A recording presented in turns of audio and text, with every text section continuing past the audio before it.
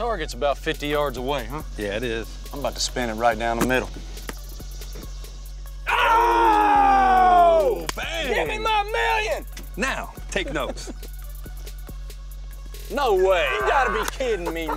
What are you guys doing on the roof? We're just practicing. Well, get off before you break your neck. It's for $1 million. Get off. The Eckridge $1 Million Challenge is back. Enter at EckridgeFootball.com for your chance to win. You know she'd want that money.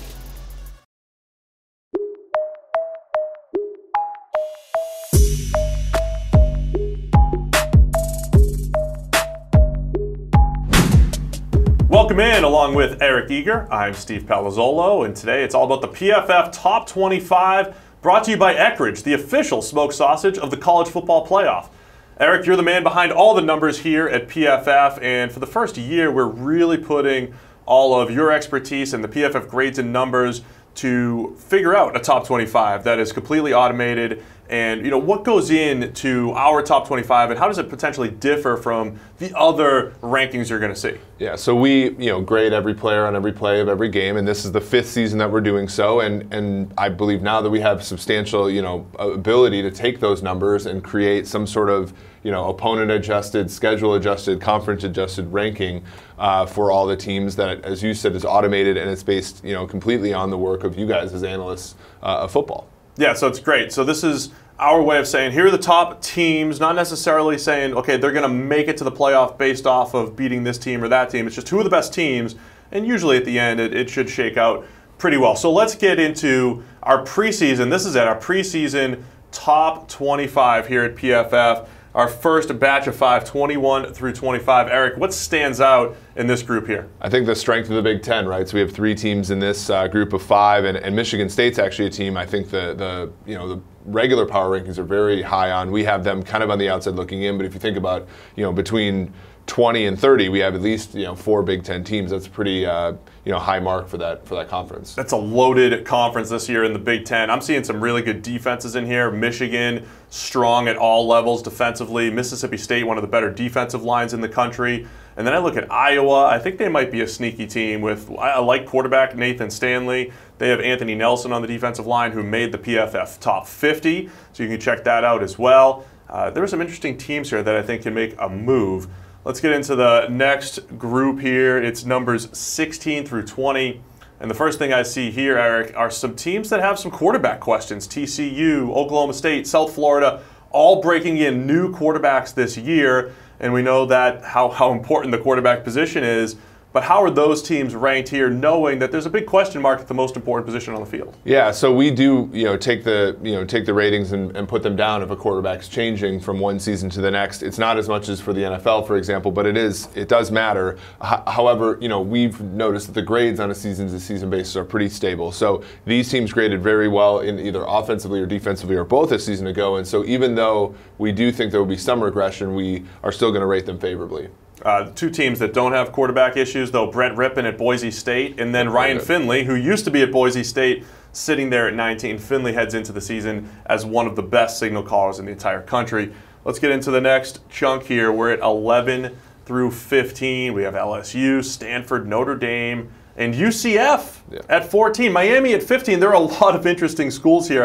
I think a lot of people expected Miami to be a little bit higher. Yep. And then UCF at 14 coming off their undefeated season. What goes in to their ranking? Yeah, so Miami a little lower because of their quarterback play. I think we weight that very, very heavily, and turnovers regressing a little bit this year too. Yeah, that's also we grade process, not necessarily result. And I think for UCF, what's really interesting is as we sort of try to ground truth this rating system, undefeated a season ago, graded really well, but since their competition wasn't quite as good, we had them finishing last year at 10. They're 14 now because of a new coach, but Mackenzie Milton, I think, has the opportunity to keep this team kind of in that range throughout the season this year. Absolutely love Mackenzie Milton. We do think he's one of the best quarterbacks in the entire country. I'd keep an eye on Stanford, too. I think KJ Costello is probably the best quarterback they've had in quite a while. Let's get into our top 10 now. Here we go. It's 6 through 10. I see a week 1 matchup on there, Washington and Auburn. We talked about quarterback questions in the last group. Ohio State's breaking in Dwayne Haskins. USC has just announced true freshman JT Daniels will be their starter. So there are some question marks at quarterback, but these are some really strong teams. Yeah, I think with USC, they were just so strong a year ago that even after we regressed them via losing Darnold, they're still in the top 10. What's really interesting here is that, Ohio State would be a top 5 team, I think, if there wasn't the uncertainty with the head coach and how they're going to handle the 3-game suspension and all those things. So that factors in our coaching rankings and who's actually leading the ship. Yeah, and if a coach leaves, and so the issue with him is that he left for a little bit, came back. So if we have that uncertainty there, it does hurt them in the rankings. Yeah, I think we're going to have that great Week 1 matchup between Washington and Auburn. Washington loaded in the secondary. Jake Browning's had a few good years of production. Yes. High expectations for Jarrett Stidham at quarterback at Auburn as well. And then Penn State, Trace McSorley's graded really well for us as well, and they've got some really good defensive talent. And despite losing Saquon Barkley on the offense, they should be able to handle that, I think. Yeah, and another Big Ten team kind of showing really well here. All right, let's get to the top 5, and we've got Oklahoma at 5, Wisconsin, another Big Ten team there at 4, Clemson at 3, Georgia at 2, Alabama at number 1. How close is it at the top when you're running all the numbers between these teams here? I think Alabama is head and shoulders above, numerically the other 5 teams. But once you get past that, 2 through 4 are a good or bad game away from flipping, even if those teams happen to win. So the distinction between 2 and 4 isn't very good.